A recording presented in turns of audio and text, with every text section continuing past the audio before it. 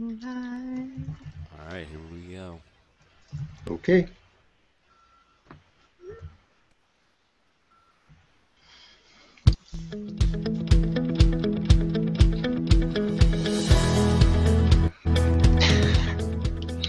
You're tuning in to RNFM Radio. We're hanging out on the pulse of nursing, and this is our 100th episode, so stay tuned.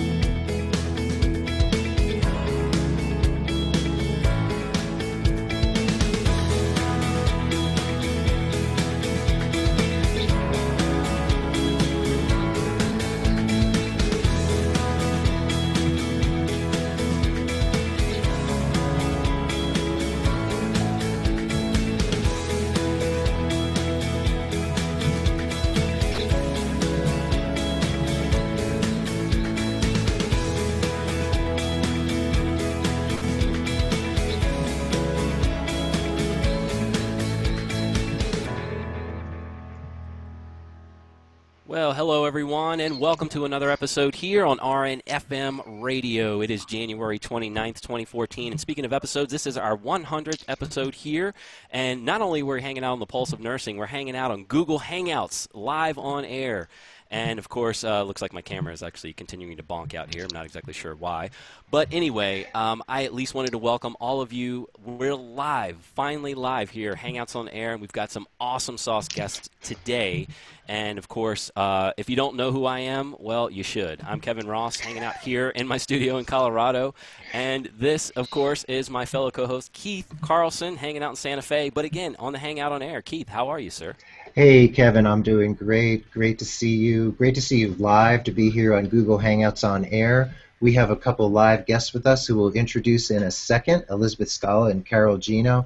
Welcome to episode number 100. We are growing and changing and evolving, and we're happy to have you here with us. So thanks for having me here, Kevin. Well, it's kind of a requirement, Keith, but that's okay. It is wonderful to be here with you.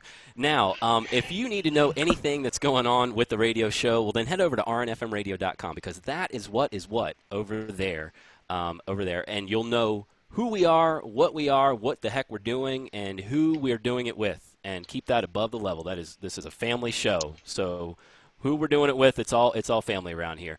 Now, on rnfmradio.com, if you go to the Listen Now button, you will be able to find all of our archive shows over there right now. We're not broadcasting live over there at the moment because we're here on the Google Hangout.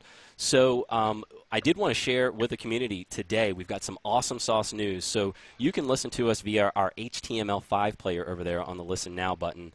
And I would like to say, as of today, I was notified by Stitcher Radio. We are now on Stitcher Radio, and if you head over there to the Listen Now button, you will find the player. You can download Stitcher on your iOS device, that would be your iPhone or your iPad, and, of course, any Android device that you may have, and you'll be able to listen to all of our shows over there. So thanks to Stitcher for allowing us an opportunity to be over there and to pull all those shows in, and it just gives us another way to reach our community. Now, of course, we're always hanging out under the hashtag RNFM Radio, and I don't know, Keith, are you hanging out under the hashtag RNFM Radio right now? And even if you're not, that's okay, because we'll just get something over there on the hashtag RNFM Radio, and that's cross-platform. We use that Facebook, Twitter, and Google+. That's you can right. still find us on iTunes. Yeah, no, go ahead. Oh, Go ahead. I am posting on Twitter, Facebook, LinkedIn, and Google Plus as we speak. So go right ahead. I'm sending those messages out right now. Fantastic, fantastic. Well, now that we're on Stitcher, and if you just go to the Listen Now button, I did want to let everybody know we are still technically on iTunes, but we're trying to get our feed switched over. So if you're an RSS feed aggregator pulling that in through your iTunes, then you're not going to be able to get the new shows right now. But I'll announce that as soon as we get that all switched over. And, of course, we're proud members of the ProMed Network over there, promednetwork.com/RNFM Radio. Now, you can also call us at 720-466-3022. That's not our studio number. That's just our voicemail and our texting line. And any comments or questions that you have, we'd love to bring them on the show.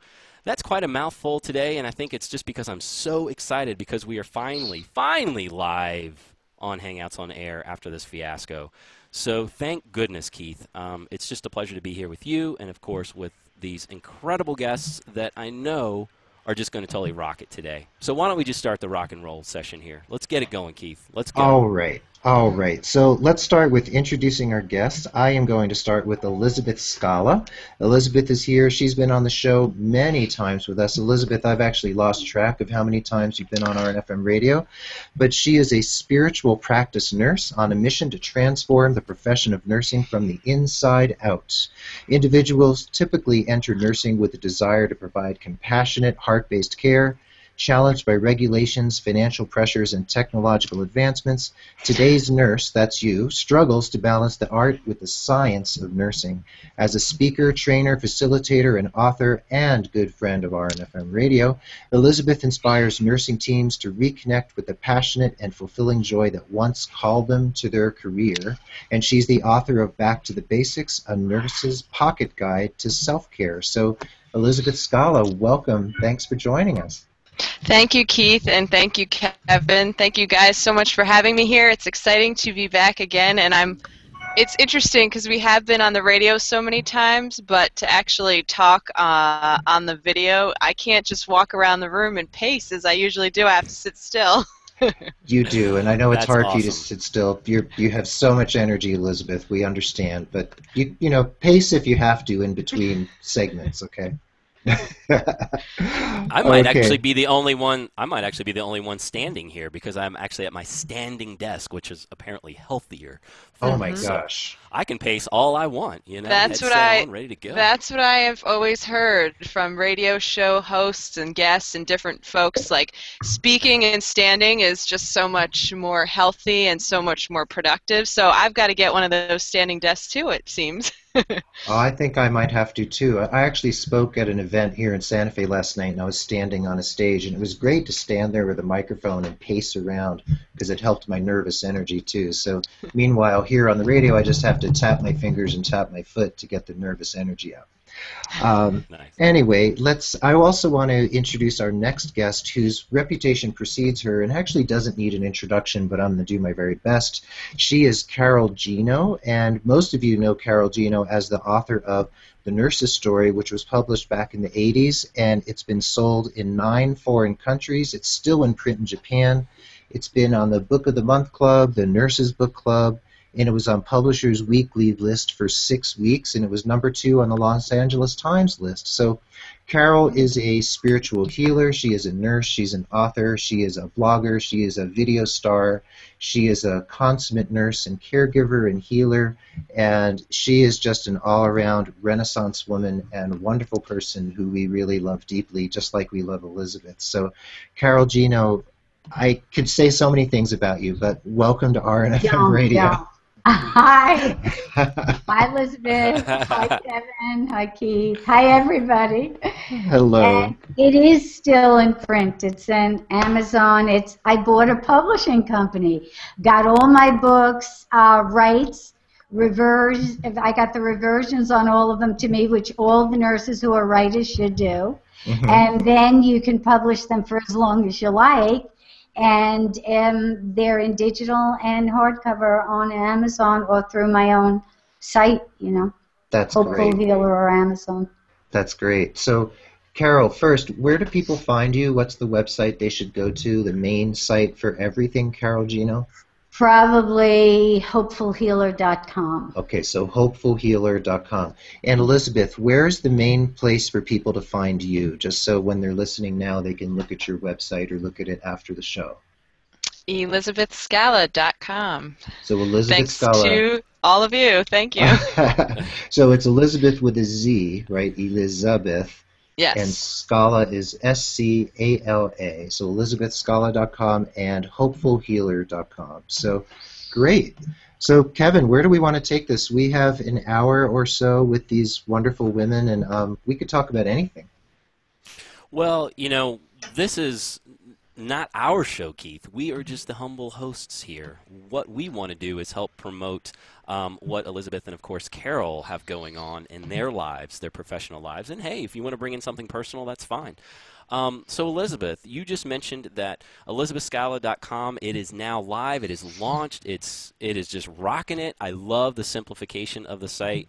You've really gone through a whole rebranding process there, which, again, we've we've really talked with you through that process, or talked you through that process, some of it anyway. But what's going on over there at ElizabethScala.com? What's different? What's the same? What can you tell us about it, and what are you doing? Well, I guess the main difference, Kevin, is the fact that, to me, it's much more clear what the purpose is, how I can help people, and what I enjoy doing with my work professional time. And actually, I was on LinkedIn today reading around some different discussion groups, and I saw a bunch of nurses posting questions about transitioning from the bedside to maybe a non-clinical role, and what can they do about that. And my suggestion in those discussion posts, and then my suggestion to myself in my website, is having more of that clarity, really asking yourself what you enjoy, what you're good at, what you want to see yourself doing, even if you weren't getting paid to do it, like what do you love to do? So I feel like that new website absolutely speaks that vision, because being able to teach, being able to speak and train nurses and facilitate workshops and retreats, that's what I want to be doing. So that's kind of the new feel of what's going on over there. Great.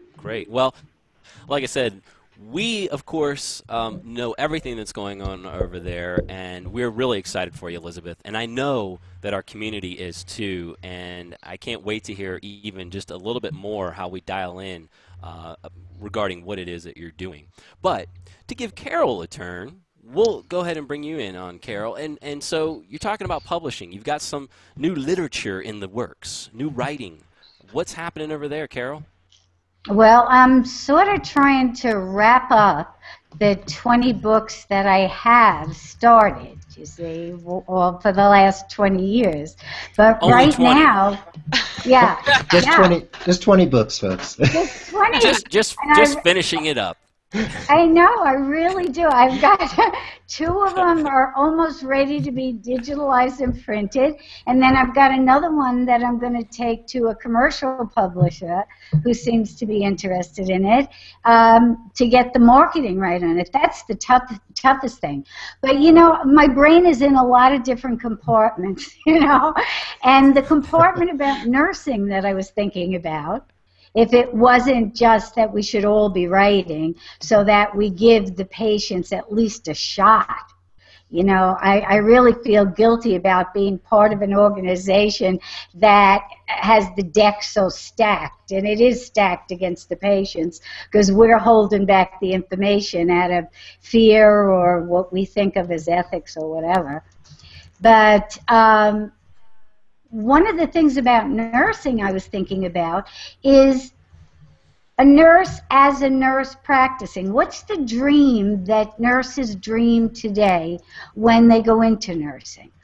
If we could make it as we want it to come true, how would we make a nurse?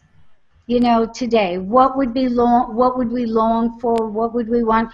Because I realize that a lot of my love of nursing and passion for nursing comes from the joy I get from serving, period, and it's the one place that you can sort of do it without losing face to either yourself or anybody else.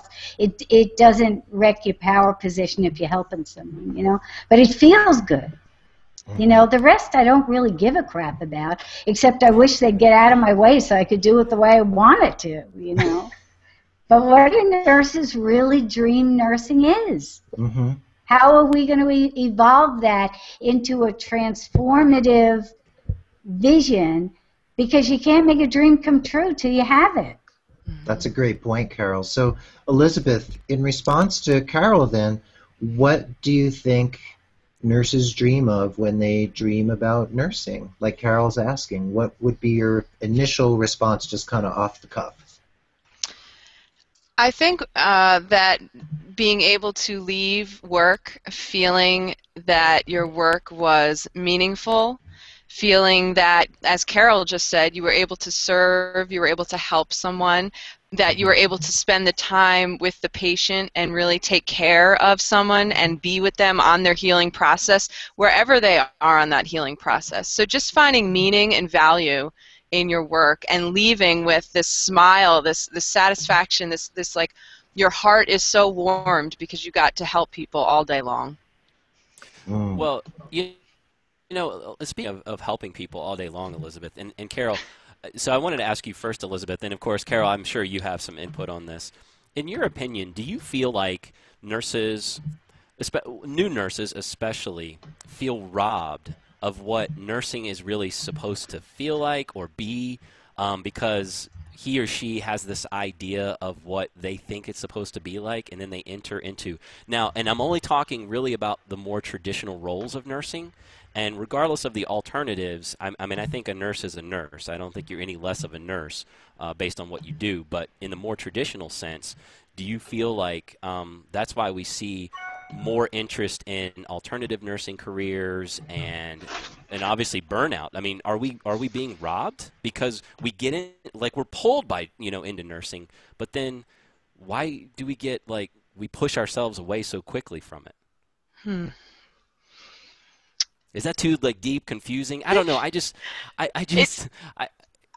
don't know if that made sense or not. It makes sense. Yeah, I think it makes perfect sense. Let Carol start, because honestly, I couldn't speak to the newer generation of nurse, even though I am a younger generation person, only because I feel like it's a twofold problem. Half people probably get called and pulled and feel this feeling of what they want to do, but I'm also hearing about people going into nursing for different reasons now. So I don't know if I'm the best person to speak to it. So I'll let Carol start and then see if I have anything to add. Okay. The only way that I can sort of add to it is to say that a lot of the young nurses, when they get desperate, somehow wind up calling me, so I figure I know some of what the things they're going through are. They mostly want to go into it to help as well in whatever fashion. But what happens is they get caught up in the bureaucracy of all of it, and it becomes then a much more difficult job politically as well, because that's not what they feel they signed up for. And the really hard stuff that they need to be able to face and make decisions about and everything, they're really not schooled on. They're schooled 10% on what they're going to encounter and 90% on the business of healthcare again, which is constantly changing. So I think they're frustrated. And I also saw a number the other day. The other night I was reading one of the journals that said next year there's going to be a 76 to 96% increase in assistance, healthcare assistance, which means what we used to call aides, which means that we're backstepping again. When I was first doing nursing, I started as an aide.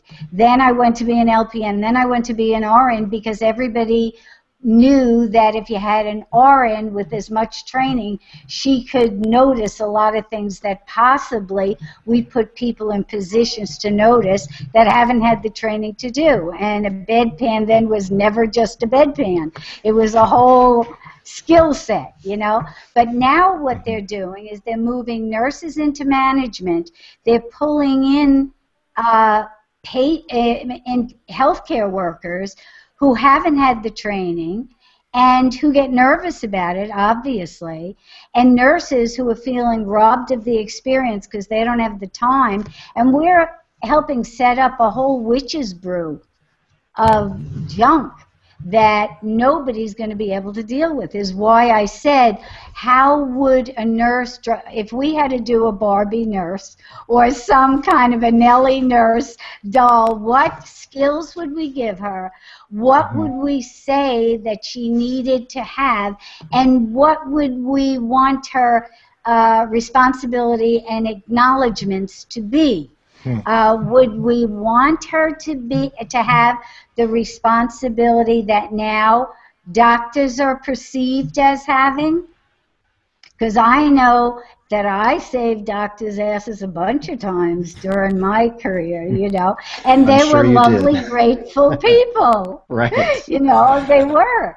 And Right. when they needed a nurse for their family, they would ask me to take care of them. So I know doctors aren't awful either. They're right now they're panicking like mad at the thought that they're not going to have that many nurses right there to confer with. I know that because they've told me that. Right. That's a good point, Carol. And I also think that one place we're seeing growth, or I'm reading about and hearing about growth for nurses, is in advanced practice. That with the shortage of primary care physicians around the country, because so many physicians are going into specialties, because primary care doesn't really pay that much compared to these specialties that doctors can go into, that a lot of nurse practitioners are stepping in to that gap. And there are career and labor predictions and what would be the word, projections, that space for nurse practitioners is really going to explode in the next 10 to 15 years as the country continues to age. What do you dream a nurse can be? Me? If you had to make it, yeah, if you had to make a nurse, who would he or she be? Well, see, my definition of nursing has continued to evolve and expand over time. So defining what a nurse is for me doesn't just come down to one definition anymore. If we were going to have, like you were suggesting, a doll to represent nurses, we would have to have a small army of them, because there would be the one representing nurse entrepreneurs, there'd be the one representing advanced practice nurses, there'd be the one representing nurses in private practice, the ones in hospitals. So I feel like No, I mean, what would you love to do? I'd love to do what I'm doing right now, which is I work for an agency in the next city over in Albuquerque, and I make my own hours. I have a fair amount of responsibility. I'm paid fairly well, and I get to practice nursing in the way that I want to. And then I work as a nurse entrepreneur and a nurse, I don't know, innovator maybe, sort of expanding even what my own personal definition of nursing is. So for me, it's what I'm doing right now. It's all the multifaceted parts of my current, the current manifestation of my career. And Kev? Well, and actually, hold on one sec, Carol. I wanted to, and I can certainly answer that, but Carol, we actually have a question from the community. Leah had posed a question here on the Google Plus page. She says, love Carol, and she heard that you had a program out there to help nurses. Where can you buy it?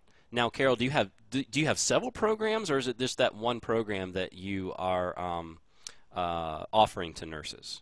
What is it, and where can we find it? Okay, the one that I'm offering now is Power Strategies to Nurses, which helps them get through all the crumminess that goes on if they're working in an institution or organization.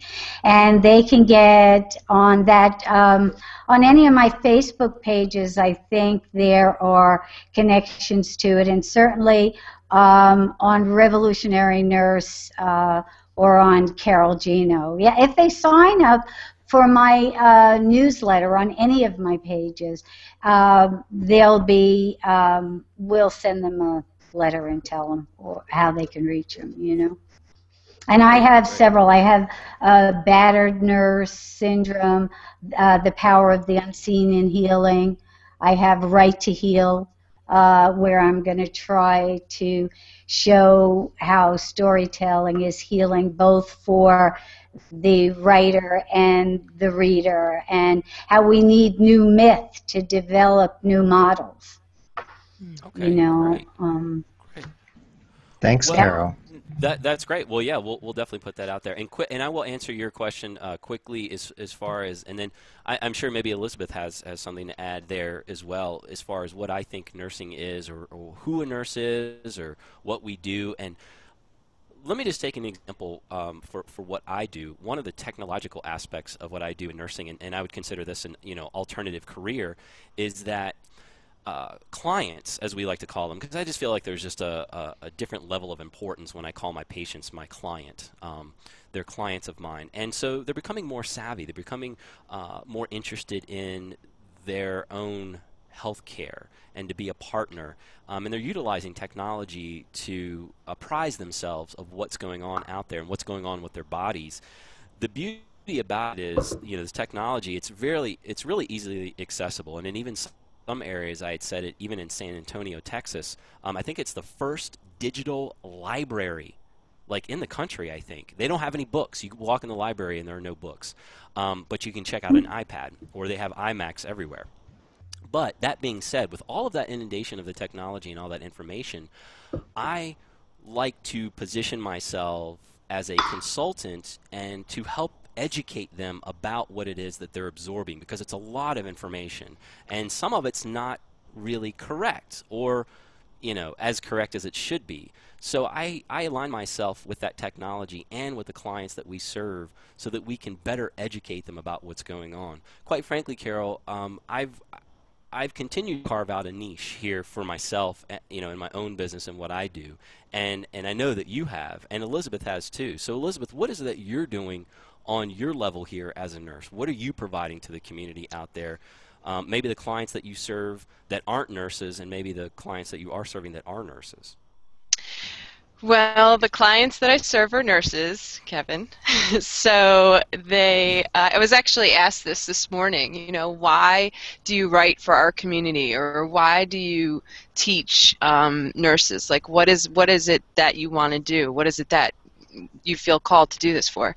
So very succinctly, as I was trying to picture this in a one-sentence answer, what I really enjoy the most is helping to inspire, to really energize the nurse so that they can find that, what I was talking about in my first answer, that meaning, that value, that connection with nursing, why you even went into nursing in the first place, and bring those things to the forefront so that you can work in a stressful environment. Because my belief is that this healthcare system, the changes in healthcare, all this reform, all these things happening, the hospital environment, the out-of-hospital environment, all of that is stressful, and none of that stress is going away. So really allowing nurses to reconnect with why they became a nurse, what they love about it, and then finding that meaning and value in their work wherever they're working. Right. Well, and so ultimately, what you're doing is we talk about, often about feeling burned out, or, our direction, our course, we're trying to navigate it, and it's like a labyrinth, and how do we get through it? So you're really helping nurses with that process, in a sense, to try to find some clarity, to find some definition in who they are and what they're doing, and feeling good about that. Yeah, I think it's even a little bit more than that, to kind of add to that. Since my work primarily involves speaking to large groups of nurses, not as much just working with one-on-one person, it's that really like getting that collective group together and being able to deliver some kind of medium to them, whether it's a talk or a workshop, something interactive or not, but that gets them sitting there in that chair, inspired to do something, inspired to take the next step, inspired to have energy to change. Because, if you're comfortable where you're at and you're comfortable being dissatisfied, then you're not going to change. But if you feel that inspiration and that motivation that I can do this, and here's somebody that is standing there giving me that enthusiasm to let me know I am confident to do it, that's really how I envision myself helping people, getting them out of the chair and taking the next step. Right. Well, Elizabeth, that feeds into what Carol asked earlier. Her original question is what nurses dream about. So when you talk to these big groups, and then I want to ask Carol to chime in too, what do they say? What's their response? What's their greatest desire? Well, I love watching people who come into a room and you can just feel the energy of slumped down, exhausted, and demoralized.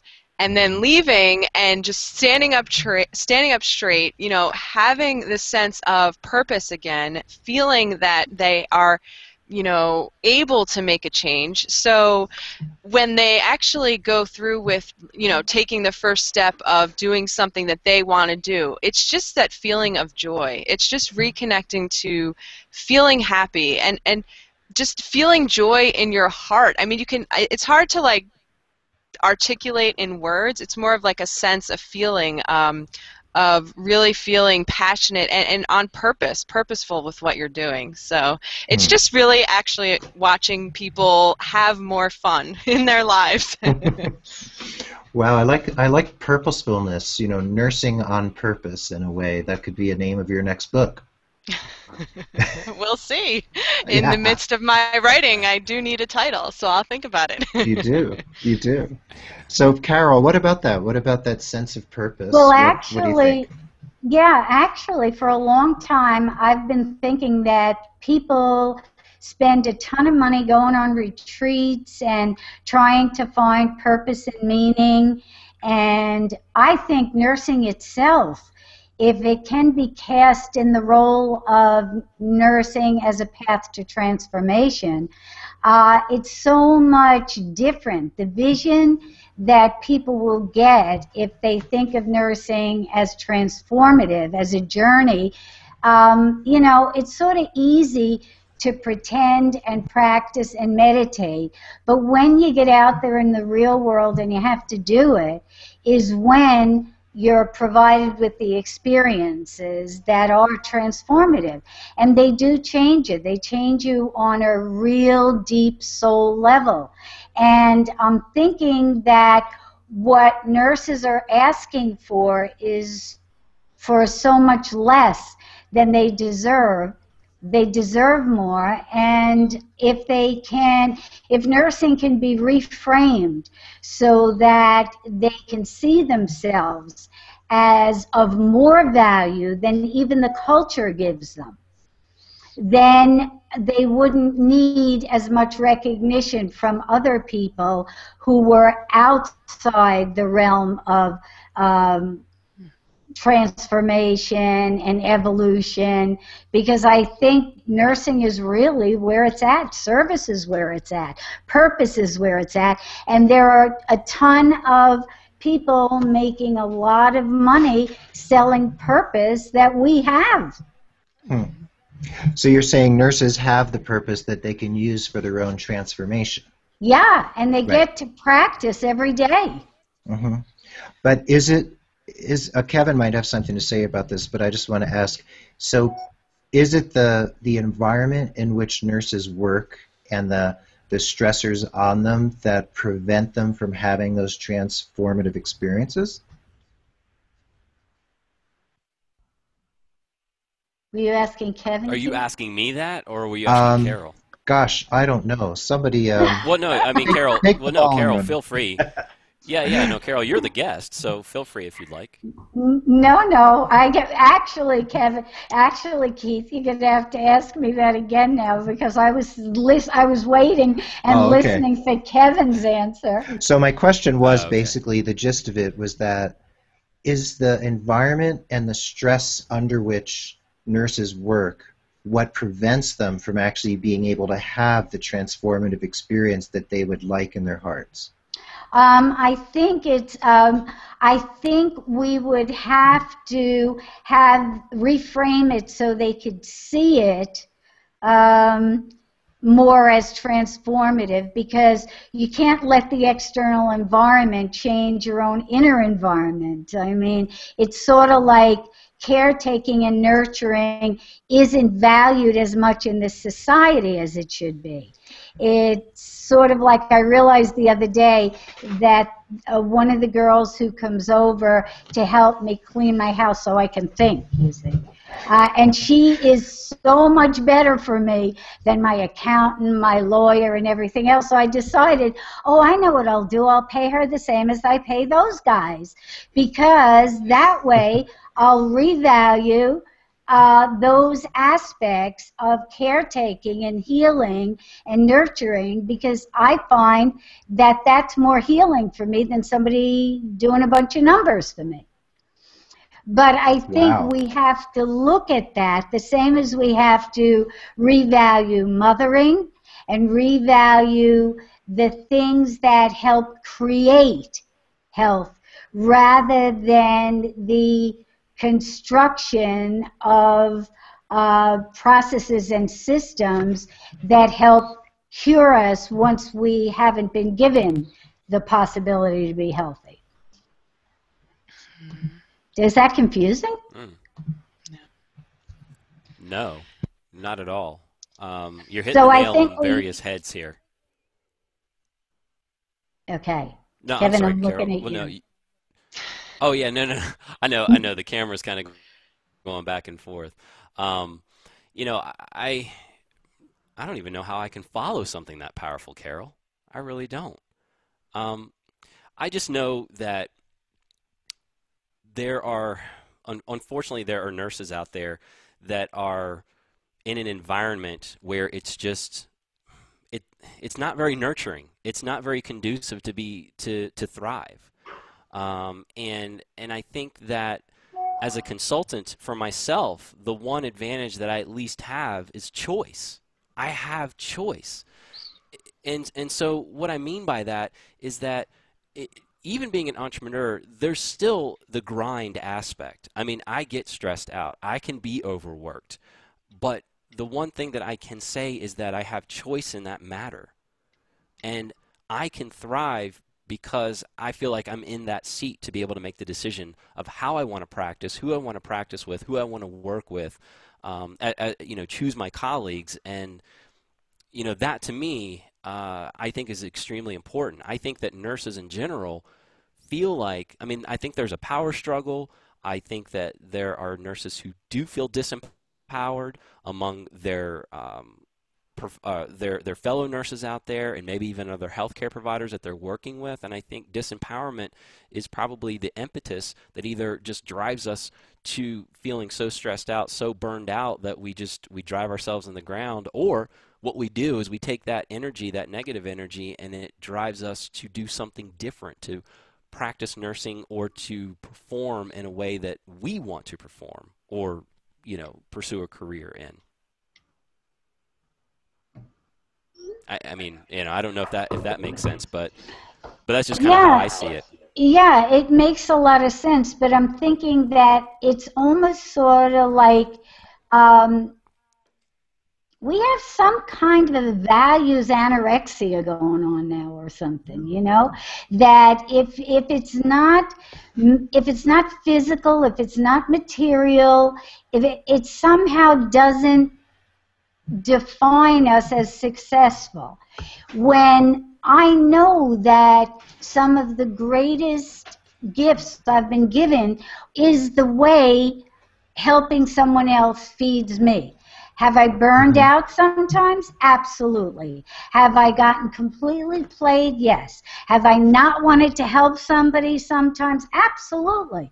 But at the bottom of all of that is that feeling that I acted in congruence with who I really am, what I value, what my soul knows I need. And for that, they can hit me with palm leaves too.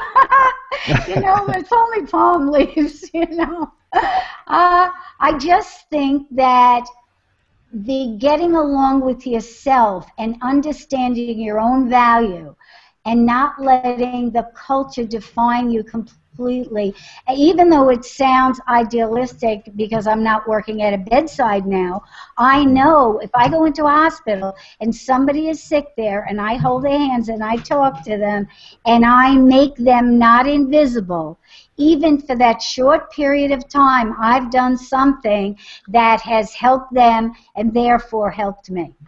And it's a little thing. It's not the big things. It's all the little things that add up. And my favorite moments are personal, private, 2-second moments.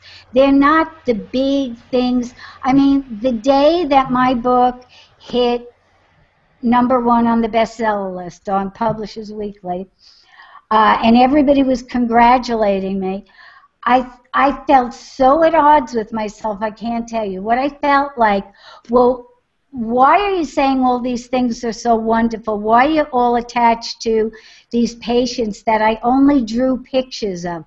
It was almost like the difference between seeing a beautiful sunset and seeing a picture of a beautiful sunset. Where were all these people, these millions of people who bought my book? Where were they when I needed help as a nurse, when the patients needed help? Why were they able to close their eyes to it until it was marketed by somebody who made it seem as though it was of value? Mm. So, Carol, you're saying that even though your semi-fictional account of your nursing, and it received so many accolades and so much attention and congratulations and really tuned people into this picture that you painted, that, like you were saying, it's really just a picture. It's like a photo of a sunset, not the actual sunset. So it's the actual care you provide. It's the face-to-face connection. That's really what it's all about for us. So, Elizabeth, what do you think about that in terms of what Carol's saying, the gold in being there with the patient, connecting, and what do you hear from nurses when you talk to them about how they're fed by that?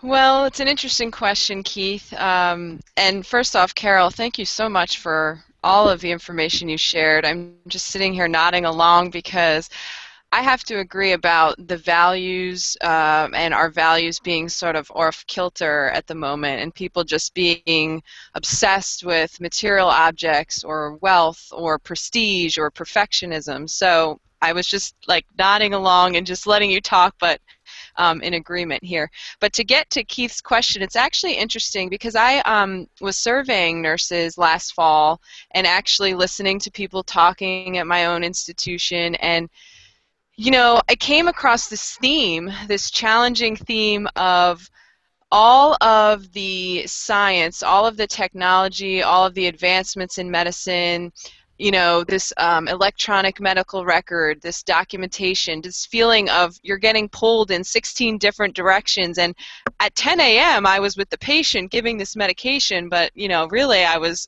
doing something else, but I had to chart the time. So that's sort of the dilemma I hear from folks, is how to be in all these different places, how to actually be connected with a human being and have time for it, how to actually have that heartfelt connection with the patient. So I forget your question. I just remember that was a theme I had heard. What was your original question, Keith? We wanted to know about your experience. Right. Oh, well, that's the experience. There you go. Right. And I was thinking about what you're hearing from people, because Carol was talking about that, how it feeds you when you're actually there in the moment, eye to eye with a patient, or experiencing, you know, the power of nursing when you're actually providing care. And Carol was saying that's so much more real than reading about it, for instance. Right. Right. Yeah, so I guess what I was hearing from folks is that they're not having those connections. They're not sitting eye to eye. They're not feeling that they are, you know, having those moments of presence with the patient. So that's my response, is hearing people that is a struggle, that having actual moments to bring in the healing presence, be a nurse with a patient. Right. Right. I guess part of what I'm thinking, too, is that there are many situations, like whether you're taking care of kids or whether you're culturally, it's all skewed now. It's off. I mean, they've taken the power away from parents and given it to institutions. There are a lot of different roles we play in every single day in different situations and stuff. What I'm thinking is, I wish that we could empower them with their own value by getting every nurse has a soul, every doctor has a soul, every patient has a soul. When we turn it upside down and say, remember, the golden calf, it's nice to have money. It is. It makes it easier to fix your tires, and it makes it easier to hire a babysitter if you need to get it out. But essentially, it doesn't change the you of you, the soul of you, the purpose of what you have to do. I've heard so many people lately say, when a couple of people are sick, well, I wonder why they're manifesting this. And they ask me, why do you think they're manifesting this?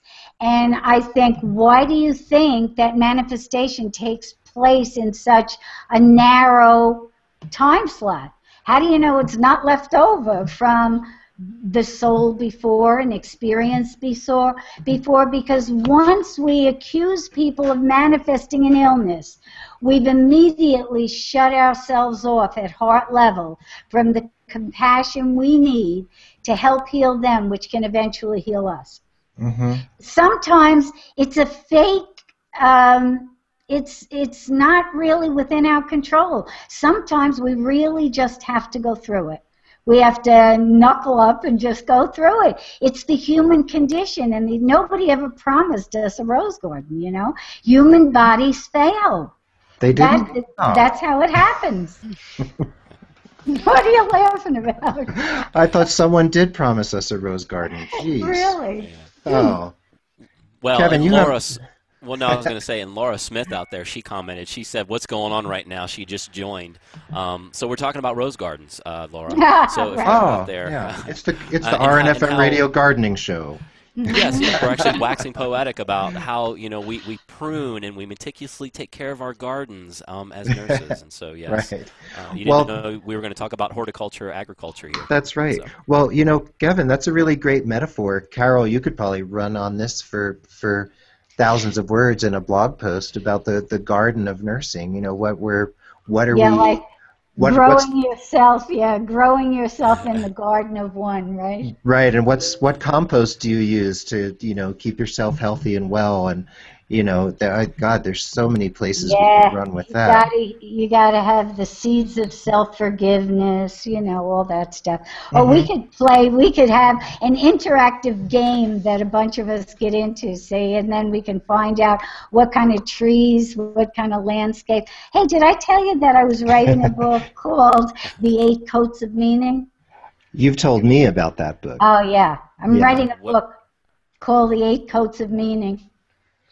Well, what are the 8 coats, or what are a couple of the coats? Okay, there's the code of trust, there's the dream code, there's the code of truth. Code. I thought you said coats. Me too. Yeah, they are coats. I did. I said coat. Coats. Coat, like okay. coat. Yeah. Okay. It's a magical thing that I have already started a web page called Roshana's Garden. Where she tells, or Roshana's Magic Garden, or Roshana's Garden. I have a spirit of joy and creativity, what can I tell you? And she writes stories for me all the time. And so she wants us to do the 8 coats of meaning, and that's what we're doing. But I have fun with those. That's where, that's, I guess, what I would consider an alternative to therapy, because that soothes my soul. Those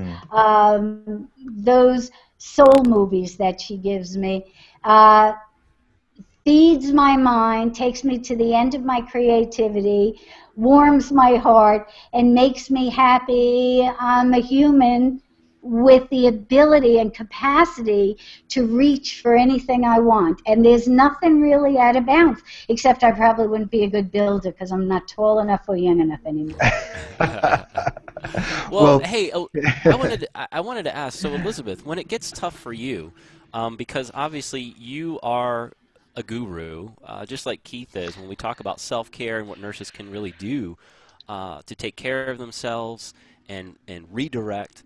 What do you do when things get tough? How do you manage that? Well, that's a really great question. And actually, you know, I've always shared from the honest, heartfelt truth of what I'm doing. So, you know, if anyone's reading my articles or following my videos, you know, I say I'm not perfect in any of this kind of stuff because for the moment it's freezing here. I mean, I'm in Maryland. I'm in this polar vortex of I don't know how cold, and I haven't exercised, and I can't remember how long. I feel a little bit guilty, but I really don't feel like even going outside to go to my car. So, so what I'm answering is it kind of shifts from time to time. So lately, what I do when things are getting tough, I want to echo what Carol was just saying. I definitely write. I am in my journal constantly, and when I write, it's just kind of like, doesn't even make sense. There's no really consciousness of anything. I'm just kind of venting, and then I'm getting stuff off my chest so that when I'm out there experiencing the world and interacting with people and my family and my colleagues or my profession, all of that clutter and chaos from up here is gone. It's out. The other things that I've been doing, as Keith mentioned in my revised bio as the spiritual practice nurse, I do Reiki on myself every single day. I do my meditation. I do my gratitude practice morning and evening. So lots of things that one might consider not really conventional health, because right now, as I said, I'm not exercising, but I do have a plan to get back to exercising. So it's just whatever I'm enjoying at the moment, and I think that's the key. Whatever you're going to find is going to be fun for you that you're actually going to do, because if it feels like another chore, if it feels like more work, and someone's telling you to eat healthy, but you don't know how to make healthy food, you can't stand going to the grocery store, it's intimidating, then don't take that on. So when the going gets tough, I just do whatever at the moment I'm enjoying that is going to make me feel uplifted and energized. Mm. Right. Well, I think those are great words to live by with, and I think that's the beauty about what the community really needs to hear, is that it does get tough. You can get up on stage or in front of people or on a phone call with them and motivate the heck out of them. As far as like trying to find some direction, trying to, focus on their self-care and take some time for themselves. Better nutrition. Good nutrition is good medicine. All of those things. But we all run into those hurdles, or we have to get over those hurdles. And like you said, you're in the tundra right now where it's very chilly. And I am sorry to hear that, because there's nothing like cold that really does keep us away from engaging in those exercise routines, especially the ones that we have to get outside and do. And I'm guilty myself. Right, and it's another thing. What do I love to do? When I'm stressed, I love to go outside, whether it's go for a walk, sit on my back deck with my dogs, go sit by, I have this really cool pond in my neighborhood. So, that's one of my, when times get tough and I'm all stressed out, I want to go outside. Well, that's not really happening. So I've been in here and just dancing along and just doing my little stress relief things. But there's always something, and then what there is too, I want to say this because this is important for nurses, especially being one, all of us on this call. When the going gets tough and you're exhausted and stressed out, the last thing you need to do is keep going. I think it's perfectly okay for a nurse to take a rest, to take a break, and I don't care if you're saying you can't get off this unit and I don't have time and blah, blah, no one's watching my patient. You're not effective when you're not, when you're feeling badly. Even myself as a nurse entrepreneur, I'm not going to write a blog post, create a video, go give a talk if I'm feeling bad, because guess what? You all in the audience can tell that. So if I'm feeling bad and stressed out, there's really no point in doing any more work. So take a break. No, that's great. That's good. That's great. We hear so much about nurses who aren't even allowed to have water on their nurse's station where they're working. Meanwhile, the doctors are walking through with open cups of coffee and spilling them all over the place. Not to cast aspersions on doctors, but just an example. Or nurses who say they get UTIs because they can't even get to the restroom during their shift. It really seems like nurses have to take responsibility. Sure, it's easy to say, well, it's too busy, I can't get to the restroom, I can't have a glass of water, I can't even have a granola bar. But it does come down to nurses really having to just say, I have to do this, I have to take care of myself, because there's no way I can keep providing care if I go on like this. Mm-hmm. Well, I wanted to just quickly say, and I've said this before, I think, too, being a female-dominated profession, and I'm treading very carefully here, ladies, I all due respect. You do that, Speak up, be brave. Well, no, but what I wanted to say was, I've said this even in the business sense too, because I want nurses to feel like they have a voice. But it almost seems, because it is a female-dominated profession, and let me translate that also into a business world. You might have a woman up there in a meeting who's giving a presentation, and she is just very vocal about it, and she's really trying to sell it, and really wants her team to build up emotion or whatever that is. And maybe she looks like it's on the negative side a little bit, even still. And so people might refer to her as bitching, whereas if a man were up there doing the same thing, he might be seen as passionate. And so that's the thing. It's like, is it the way we hear it? Is it the filter that we either have or don't have? That the way that we hear nurses, it's more like complaining, but really maybe they're just voicing their concerns. But because maybe it's a female-dominated profession, do we see them more as bitching? And again, all due respect, ladies, I'm with you. I just wanted to go against the grain here and play devil's advocate and pretty much. Well, you haven't said anything unforgivable yet. Yeah. Well, I just see that again. I think it just goes with that disempowerment. I think nurses, male or female. I mean, I do feel like generally, because Keith, you mentioned that and we don't want to open that can of worms about the docs out there versus the nurses and walking down the hallways with coffee, and then the nurses can't have a closed, like a bottle of water at the nurses station. And again, if they were to voice those concerns, how's the leadership team seeing them versus the docs going in and saying, I need my coffee, I need to be able to think, I need to be able to diagnose, I need to be able to treat. I don't know this. You better watch out. I better go off my soapbox, because I could really go all over the place. Kevin, I think you're really right. That's one of the reasons I put together that battered nurse syndrome stuff. Because how do you get a woman or a man who's getting beat up to leave a partner? They've got to take some responsibility for being treated badly.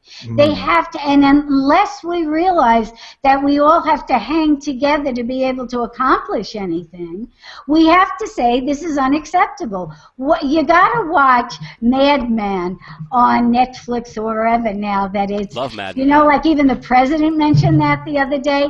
Then you'll realize how it took, secretaries had to change. I mean, we really have gotten somewhere. But nurses may be the last holdouts who haven't gotten up, like even housewives, and said, no more, this is crap. I'm not going to tolerate this anymore. Work on your own. Otherwise, we're going to find an island to go to, because they've got kids to support. Sometimes they're single moms, sometimes stuff like that. But, bullies in old fashion, especially business bullies, back down quicker than anything if you tell them that you're going to give them bad publicity, that you're not going to but you need to be able to know what you deserve, to be able to tell them what you deserve. And the greatest line in the world?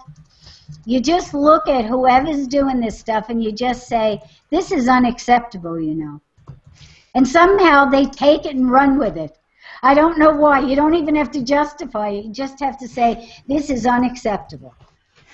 And they just, I've said it to at least 12 doctors, nurses, supervisors, and everything. Just, this is unacceptable. And then you keep quiet while they struggle for what they're going to present that would be acceptable. So you're talking about nurses really speaking out, really speaking their truth. Oh, majorly. And I'm talking about two things. I'm talking about them being apathetic and not understanding their own value. And I'm talking another thing about, as women, sorry about this, I have to say this, it's okay. Kev, we didn't learn to play team sports well enough, because otherwise we'd know that the weakening of one of us was the weakening of all of us, and until we are willing to hang together for something bigger than ourselves, we are going to undermine our own, as well as our own profession, as well as our own value. We've got to forget the little crap and understand that we've got to hang together. And business people, if you tell them it's going to cost them, they somehow rethink it. You know, you just got to sort of, you got to, you know, stop them. Right. You can't let them do it to you, you know? Right. Well, Elizabeth, what do you think about that? What do you think about that, nurses speaking up? What do you hear out there in the world with your antenna out in the community? Well, it's kind of interesting, and I think actually I either have talked with Carol about this before or we've sort of had a discussion. I don't have the exact same feeling. I do agree about finding a voice, speaking your truth, and being empowered to make a conscious choice to say, this is unacceptable, or I have to have water, or whatever the choice is. Every moment is a choice. So we have to feel confident within ourselves as individuals to be able to do that. And that's where I have sort of a differing of opinion, to the extent where sometimes I see nursing as this sort of like group think kind of collective group, and we're so ingrained with each other's crap that when you look around, all you can see is the person on my left is complaining, the person on my right has that drama going on, I know exactly what they're talking about, and it just sucks you down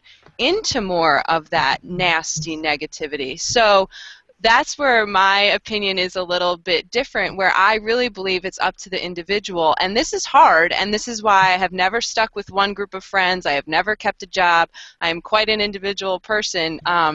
I don't believe in being in this group think. I want to get out from the group. I want to enjoy myself and be able to leave that kind of being pulled down feeling. And so if nurses one by one can feel that uplifted sense, then the more people, the more individuals that can get out of that funnel kind of feeling, the more that then the entire group will be uplifted as a profession. So it's kind of the opposite, even though I agree with what Carol's saying, and I do have the same opinions around value and appreciating yourself, but kind of the opposite connotation the way I see it. I don't think, Elizabeth, is opposite, because I really do agree with you.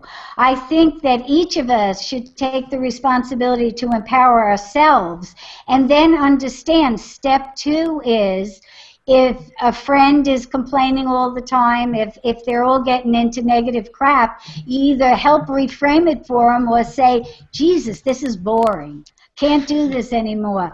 The more important thing is what's good about your day, what's good. Step 2 is the unification. Step 1 is the individuation, you know, and I do think that you have to have both, and I don't think groupthink is a good thing. I agree absolutely with you on all of that, but I think that it's sort of like being a separate, a completely separate link in a chain. You have no strength if you stand alone. You have to understand that as an individual you're important, but also the group has to value itself, the same as any team understands that a goalie is one position, you know, and quarterback is another, you know. We're all in different positions, but the team is greater than the whole until the whole walks out and is on their own, you know, but it doesn't seem that that's what they're playing, you know. Right, till the whole goes on strike. Exactly. Exactly. Yeah. Oh boy! Wow, there's so many things we can talk about with the two of you. There's an endless number of subjects where we could just keep going and wax poetic about so many aspects of nursing. Kevin, did you have another theme or anything you wanted to introduce before we say goodbye for the day? Well, I just wanted our listeners to know, I mean, really the take-home message is, because we just kind of fell into the whole, we went from gardening and then into like the pit of doom. I don't know what happened there. Because there's this feeling, we should have ended on gardening, dang it. So anyway. I can bring you back to gardening. The pit of doom. Yeah, well, I guess that's the thing. We really wanted to tie this all together. No, go ahead. It's not even the pit of doom. Honestly, I feel like that is such a terrible way, you're right, to end it. And also I feel guilty of bringing that like picture in, but Oh no. I'm just saying that there's, you know, this doom circling around the profession, and let's all be these empowered individuals who want to lift up the entire group, you know. Well, that's actually how I wanted to end it. I think we do need to talk about it. I mean, it is a scab or a Band-Aid that we either need to pick or pull off or whatever, get rid of it. But, you know, misery loves company, and I think that a lot of times we hear this whole, I think that's where nursing, that camp is a lot of times. And you hear about, you know, nurses, it is. I think it's truly misery loves company, and then there are those nurses who, they get promoted or they go on to other things, and you might hear sort of the cohort of the group saying, oh yeah, good for you, great, but not really, not sincerely, I don't think. I mean, together we do. We just need to band together to help, because there is a huge disconnect. There really is a huge disconnect, I think, with the nurses in the clinical setting versus the nurse that might be in more of the leadership roles. But quite frankly, we're both nurses, or we're all nurses. We're all doing something for the good of the client or the patient. We're all moving in that same direction. However, somehow it just seems like the navigation or the communication breakdown is just so huge that I think it is challenging for us to be able to move in one fluid motion. But I think if enough of us, it doesn't have to be all of us at once, but enough of us that can cause a ripple effect to really change the course. It's just a slow-moving ship. It is. Well, It seems like a fast-moving ship, but just slow to correct it. True. You know, part of it, Kevin, is though that culturally, again, we're right in the middle of a big old victim society. You know, we have 12 steps for everything. I'd love to have 24 steps. The second 12, after you get over the first 12, should be in building up a whole new no victim thing. I mean, because if you see, whether it's the media, whether it's every once in a while they come up with, would you believe somebody fed a homeless person? Somebody did a, you know, every once in a while it's as though it's like, I don't know, it's not the money, the awful stuff they broadcast almost constantly, okay? And if you listen to that all the time, you can believe it's really like that. What I believe now is, oh my God, don't they live in a terrible world? Because they've got to do that, and they keep raising the bar and raising the bar, and they tell the most awful stories, and they say, imagine there were kids caught on a bus in Atlanta because nobody got stuff out, you know, salt off the streets, and nobody was taking responsibility. You know, yeah, it's sort of a little awful, but none of the kids died on the bus. Everybody brought them sandwiches. You know, I mean, I think we have to learn to have different expectations about life. Here we are, Kevin, the Rose Garden. It's not a rose garden. It's a damn jungle. But there's some beautiful flowers in it. There's some great moments. There's beautiful animals. And sometimes you can even fly, you know. So, right. I mean, I think we have to turn it around so that we can make it an important difference, you know. Right, right. Sorry. Somebody's phone. Nobody's calling into the studio right now. That's actually on Carol's end. But ultimately, yeah. I mean, I think it just kind of comes back to empowerment. We do need to kind of focus on the garden. We do need to figure out, because we hear these stories about, well, nurses are just a ray of sunshine. We hear that from patients, but we don't. And so if I'm walking around and I'm supposed to be sunshine, how come I feel so darn cold inside? How come I don't feel a ray of sunshine? I don't feel so warm and fuzzy inside? But right. I'm walking around as a ray of sunshine. Right. Here. Well, Elizabeth Scala's a ray of Elizabeth Scala's a ray of sunshine, isn't she? She is beaming. Absolutely. She is Absolutely. beaming. I just love. I could. I was like, every single thing that you both were just saying, I was like, guys, but and this and that, and like, I have so many more things. You're right. We're gonna need to have another show. We will. We'll have a show. We will. Tending the garden, tending the jungle, something like that. Oh God. Ooh, I like that. We definitely have to Yes. Let's it's write a good that thing one that we're down. recording this so we remember what we say. It's a good thing. Let's also put one in for then that the as Carol was just talking about with the media and the attention that negative news gets versus positive. I mean, there are so many more positive things happening on a daily basis that just are not tended to. So it's all about where, the attention goes, and it's all about energy. So if you want to talk about energy and attention, put that down as one too. Oh gosh, we'll have to do that too. So speaking of energy and attention, Kevin and I have been putting a lot of energy and attention into RNFM Radio lately. Today is, like we said, it's the 100th episode. Yay! And we don't have any canned applause on the show, but we can just pretend. Thank you. I'll take a little bow. So I wanted to ask you both, since you're both such deeply spiritual and thoughtful and beautiful souls, I wanted to actually ask here on the air live, put you on the spot, for a little blessing for RNFM Radio and our next 100 episodes. So, Elizabeth, what would you say, not just to us, but to all the people listening, about the show and where you'd like to see it go and what you'd like to feel from the show? Let's all hold virtual hands. Okay. Well, I'm in Santa Fe, so that we can. Yeah, just virtual hands. Oh, Okay, go ahead. Bless the show here. Here we go. Well, I would like to impart that this show be extremely successful and enjoyable for all who partake in it, that the nursing profession, every single individual can find this show, and through the wisdom that they gain and through the energy that they feel and the enthusiasm they experience, they feel uplifted and empowered so that our entire profession can have a massive, epic shift because of RNFM Radio. Wow. That's nice. Thank you, Elizabeth. That's been recorded. Good. And I think I'd like RNFM Radio to be a vehicle that grows and grows and grows for sharing miracles. Wow.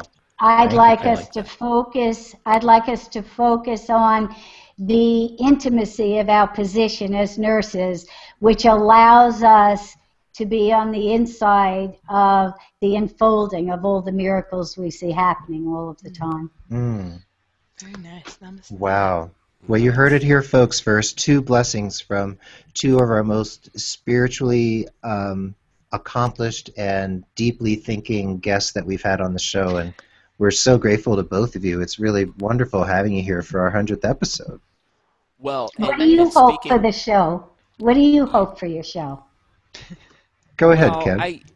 I think that Keith and I have been very aligned with this mission, which it's probably changed over the course of the time that we've been doing this show, but only minutely. I think we initially had honed in on just the entrepreneurial aspects of nursing, but as a whole, to be honest, Carol and Elizabeth, and of course our listeners out there, we truly want to be the platform that not only our guests can come to and share their stories, share what they're doing, talk about what it is that they can offer our community, but we really want to help unite the voice of nurses. I mean, I think truly we do.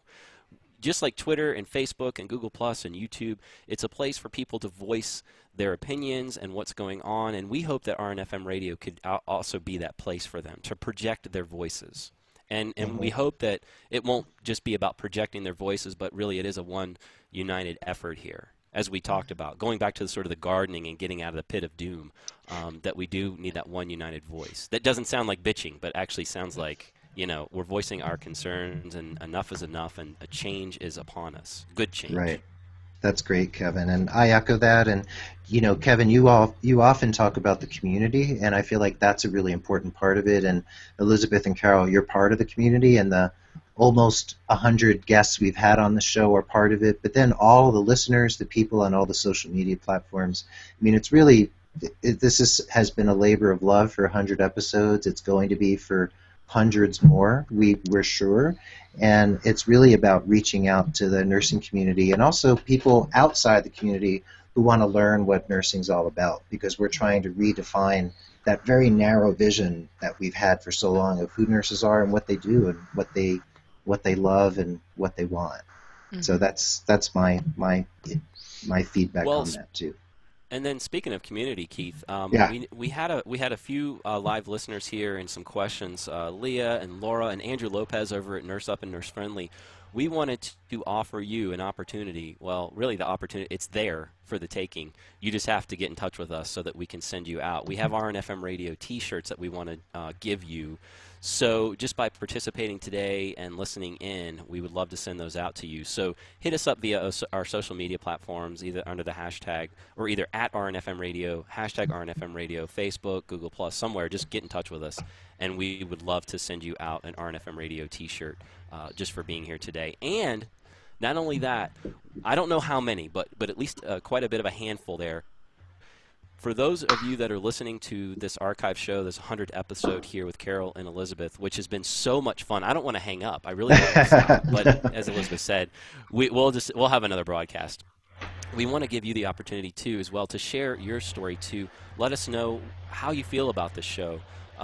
What's going on in your garden? Are you pulling weeds? Is anything growing in there?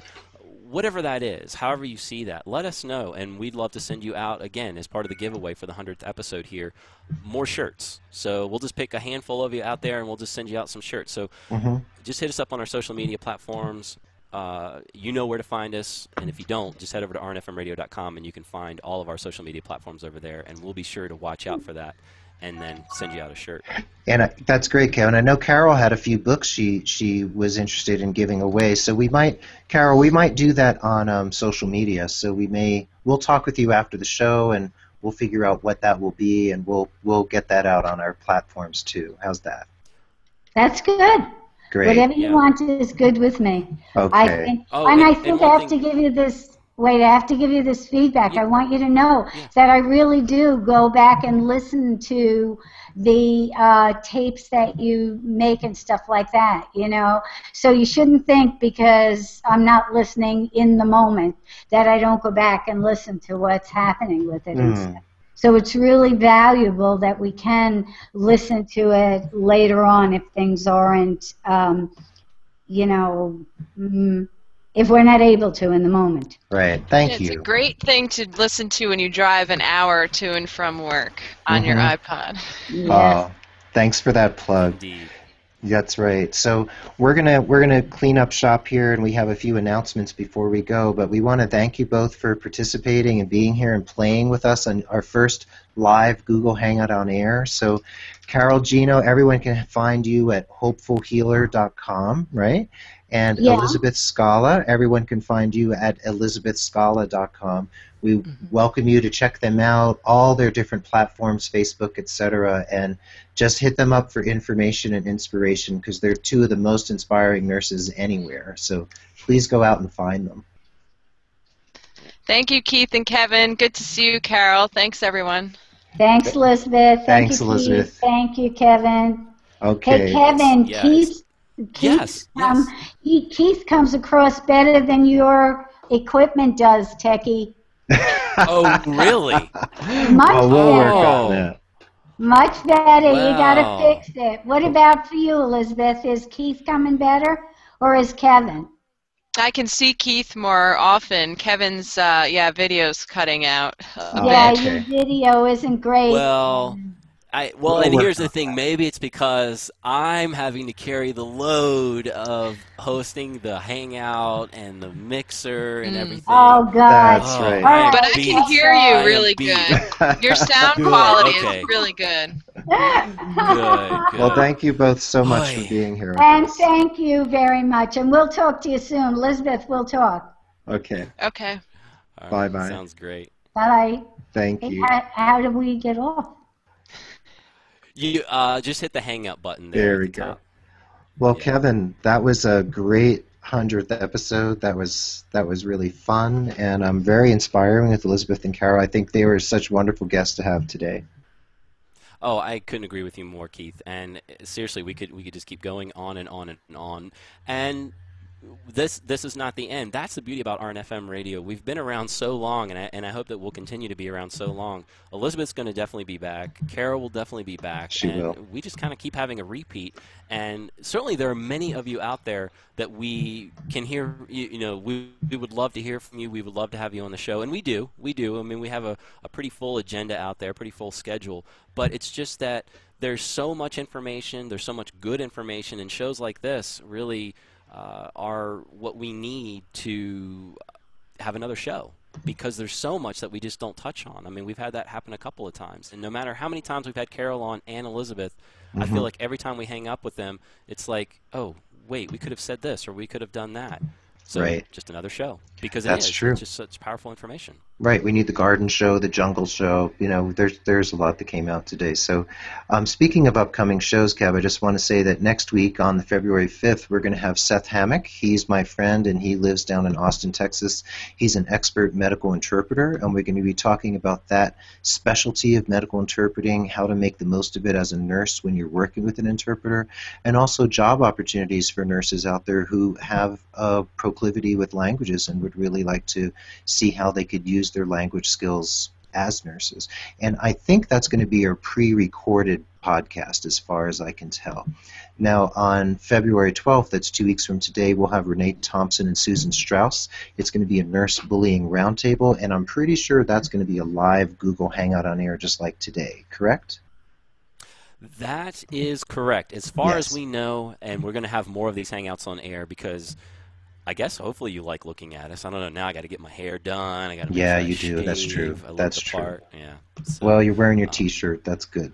And let's see. On the 19th, 3 weeks from now, we have Sarah Brennan Mott of NurseBorn.com, and NurseBorn.com features her products that she's created, and she's also going to be featuring other nurses who are nurse inventors and entrepreneurs who've produced actual physical products for the use of nurses and others. So that's going to be really fascinating. And finally, on February 26th, rounding out the month of February, we have Suzanne Gordon. She is a very famous writer all about nursing and healthcare, and she's going to have some of her colleagues on. It's actually not necessarily talking about her books. It's actually a play.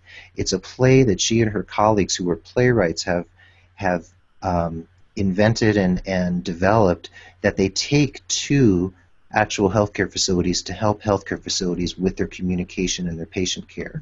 So that'll be really interesting, very groundbreaking. I think nothing like this has ever been done before. So we'll have Suzanne Gordon, the very well-known Suzanne Gordon, on the 26th with some of her colleagues from that play, and we'll tell you more about that as the time comes closer.